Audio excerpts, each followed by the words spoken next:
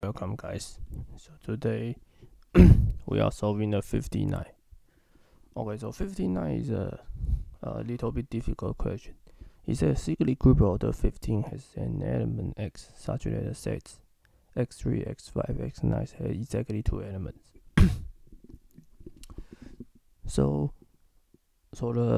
this hint is asking about how do you find x?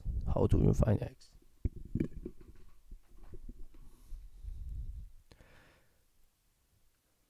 So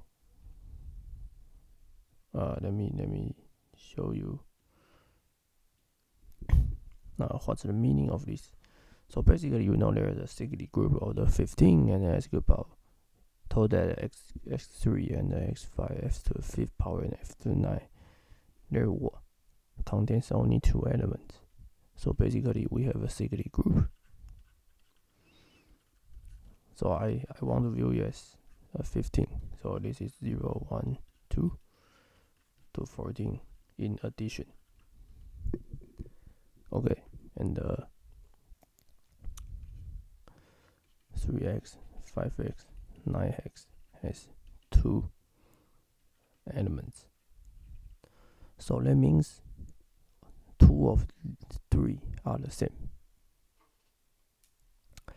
So the goal is we first need to find what is x. So suppose x is 0, we have 0, 0, 0. So number is 1. For x equals to 1, we have 3, 5, 9. It's 1, it's 3. Remember, this is not okay because we need to find the 2 elements. When x equals to 2, you have 6, 10, and 19.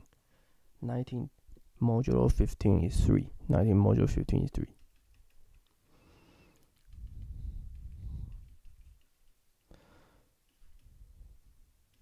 Right? So it looks like it's hard. And then when you go to x to the 5, then you find the answer. It is 15. So 15 is 0. And 25 modulo is 10. And 5 times 9 is 45 is 0. So this is the answer. So we find that x is 5. X is 5 has the property. And he asks you about x to the 13n, and is positive integer. Okay, so basically in our notation, this is 13n x. So this is 65n modulo 15. How many of elements? So we have 0, 65 modulo 15, which is 5. 65 and 130.